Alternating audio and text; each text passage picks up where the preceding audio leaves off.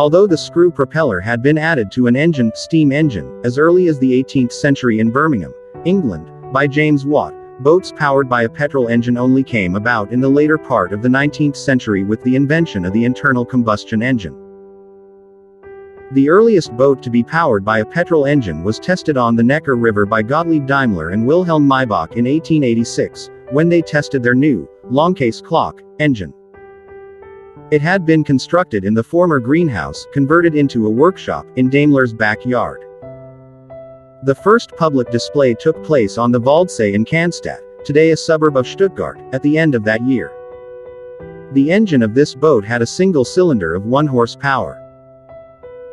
Daimler's second launch in 1887 had a second cylinder positioned at an angle of 15 degrees to the first one, and was known as the V-type.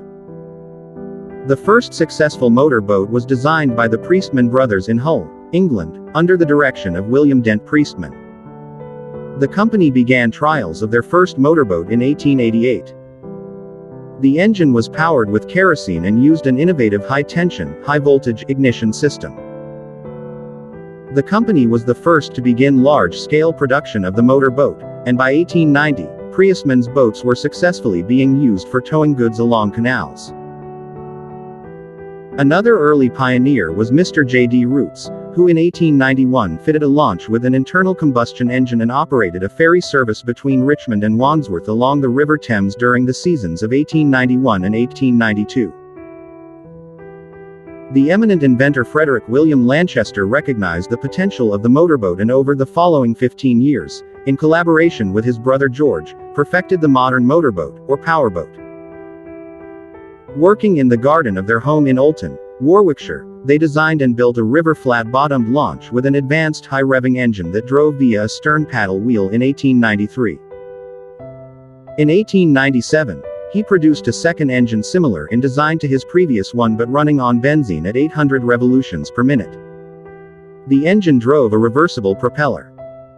An important part of his new engine was the revolutionary carburetor, for mixing the fuel and air correctly.